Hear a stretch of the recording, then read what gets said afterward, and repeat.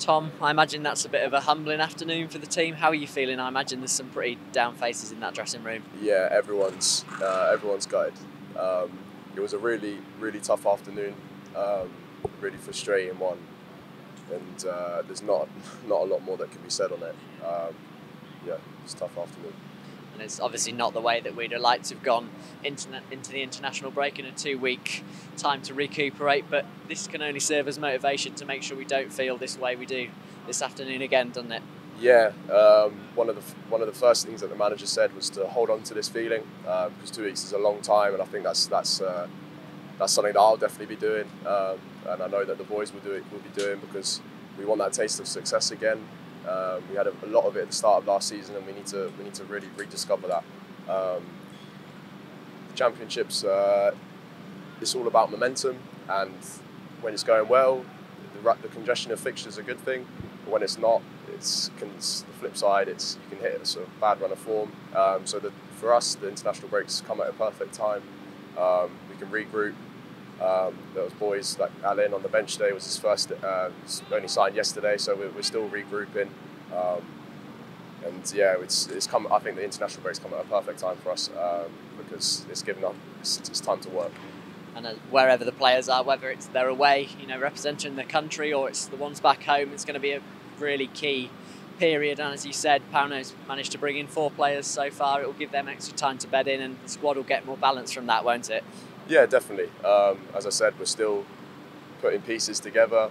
We were unfortunate with a couple of injuries, a few injuries actually this pre-season, and start of the season. So it's good to regroup now in the international break, and good luck to everyone going away. But after these few days off, I think we need to just work harder. That's all you can do, really. Reflect on this, but at the same time put it to the back of our minds, and really regroup and see these 2 weeks as working weeks. And after a disrupted pre-season and then a really tough August, you'll be extra motivated to have a really successful September, and that all starts from now onwards, doesn't it?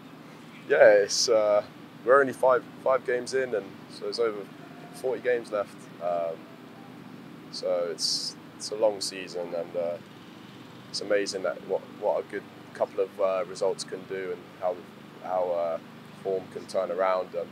It's something that Reading fans, and I know that in years gone by, that's something we've been known for, is runs of form. So hopefully we can flip it on its head, and we can really get some good results going.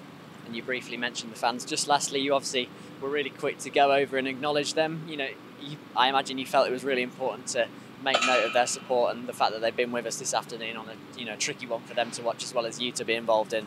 Yeah, this is, in my opinion, in the few games that I've had in front of fans, when you're getting the support and they really are the 12th man, they could see it for the ones that travelled today, and they could see how the fans, their home fans, could give them that extra bit of energy, kind of blow the ball into the net at times. That's what they can do, and that's what they can bring, and I know that's what Reading fans can do. And I know it's a tough time, but this is when it's a real test for everyone at the club. And yeah, we want their full backing, and we hope that we can give them something to cheer about soon.